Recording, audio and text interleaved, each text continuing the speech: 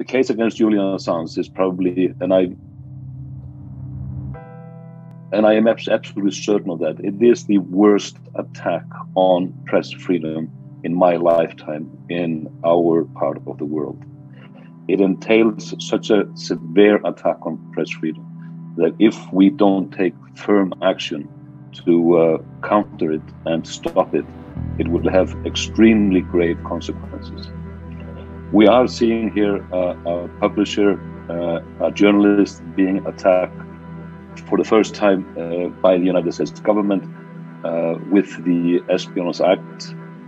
Previously, they were using it or abusing that act, as was pointed out by my former speakers here, against whistleblowers in increasing capacity. We were saying at that time, watch out, because journalists will be next. And Julian was saying that, and indeed he then became the first journalist and publisher to be attacked with this archaic and very dangerous legal tool in this lawfare that he has been suffering from and having to fight for 10 years now, almost 11.